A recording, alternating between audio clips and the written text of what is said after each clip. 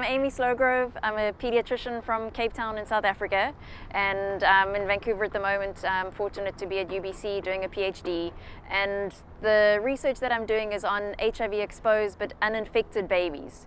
So these are babies who are HIV uninfected but born to HIV infected mums.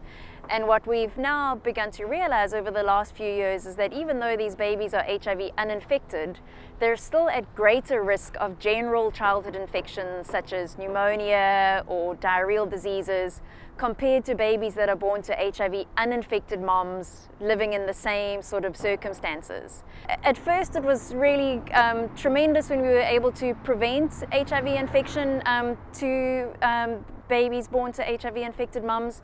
But really we've realized now that there are quite a lot of consequences for these children, and there are a number of reasons why this might be so, but we still don't really clearly understand why these children are at greater risk. So if you think about a baby growing up in an HIV affected family, they're more often living in compromised social circumstances. They've got a mom or often both parents with a chronic illness, and that has consequences for them. In Africa, a huge issue has been avoiding breastfeeding, which unfortunately also transmits HIV to the babies, but it's so important nutritionally for children in Africa to be breastfed. It's a vital source of nutrition. So balancing these two risks has been a real challenge, and babies that aren't breastfed do more poorly, do have more nutritional consequences and more infectious diseases than babies that are breastfed. And then there's also a concern that actually immunologically they might be different, that because they've been exposed to the HIV virus during the pregnancy and while they've been developing in utero, their immune system may take a bit of a different course to a baby born to an HIV uninfected mom, and this may also have consequences for them. So there are many reasons why these kiddies are at risk.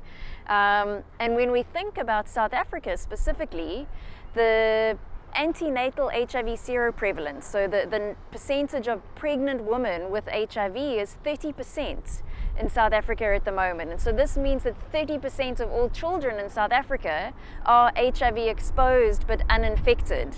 And although tremendous effort has been made to reduce the HIV infection itself, we really need to dedicate a lot of hard work still to understanding what the other risks are to these children and how we can reduce the consequences of antiretroviral exposure and the other circumstances that they experience. So the project that I'm working on at the moment it's fairly small, but it's a start, and will hopefully provide guidance and further direction from the answers we get from this.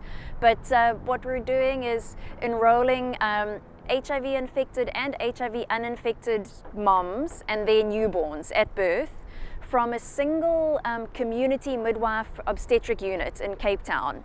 And we're then following the moms and babies up to the first birthday of the babies to have a look at how often the babies are hospitalized for some kind of infectious event. And the way we've set up the study is to be sure that the moms, both the HIV infected and HIV uninfected moms and their babies are all coming from very similar neighborhoods, recruited from areas with very similar social circumstances, all very impoverished areas in Cape Town. And we're also collecting very detailed information about these social circumstances, as well as the feeding, the breastfeeding and other nutritional exposures experienced, to be able to look at these infants and see, with HIV exposed and HIV unexposed babies growing up in the same community, the same impoverished circumstances, and experiencing the same nutritional exposures, whether there's still a difference between these two groups in how often the HIV exposed infants are admitted to hospital for severe infectious events.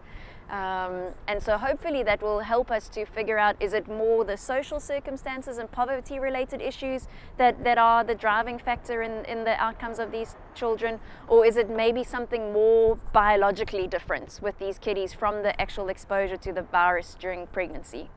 I'm very excited.